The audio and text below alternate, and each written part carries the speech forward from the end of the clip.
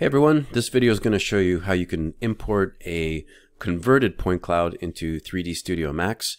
In a previous video, I showed you how you could take a PTS file or E57 file and convert it into the Tera format. That's T-E-R-A. But once that's done, you can import it directly into 3D Studio Max. So let's go ahead and get that done really quickly here. What you're going to need to do is obviously have 3D Studio Max open. I have 3ds Max 2020, although it will work back a few versions. So first thing is on the Create tab here, I'm in the Geometry, and then on the drop down where it says Standard Primitives, I'm going to go to Clouds2Max. And I'm going to bring this up, and you'll see that I've got this little button that says Clouds2Max. I'm going to hit that. And if I click in anywhere on the ground plane here, you'll see that I get this little object, but it's empty. There's nothing there. So I have to load the actual point cloud. That's done over here with the files. And I've got a bunch here. I'm going to choose this one here, the UTM Crime House. And that will have brought it in here in just a second. Okay, and let's see, there it is, it's loaded up. And if I go to my menu over here, I can select it. I'm going to go to the Modify tab just to make sure. And you see that I've got 167.56 million points. So there's plenty of points here. I'm just going to rotate around with my 3D mouse.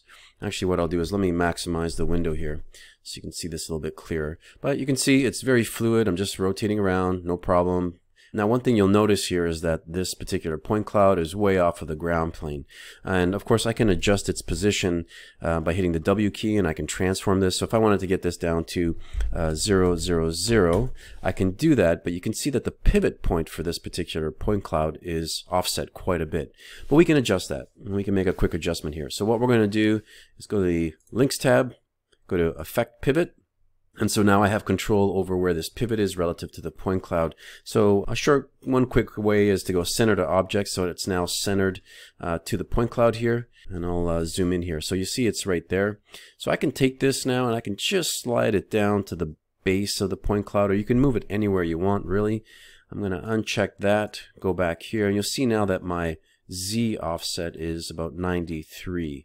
And I'm going to hit 0, and my point cloud has just dropped down to the base. And if I go to the perspective view and zoom in, there we go, and you'll see that it's back down to the ground. And this is really just the basics of bringing in the point cloud, and you can bring in multiple point clouds. So if you had a point cloud of a person or a car or whatever, you can overlay these all on top of each other.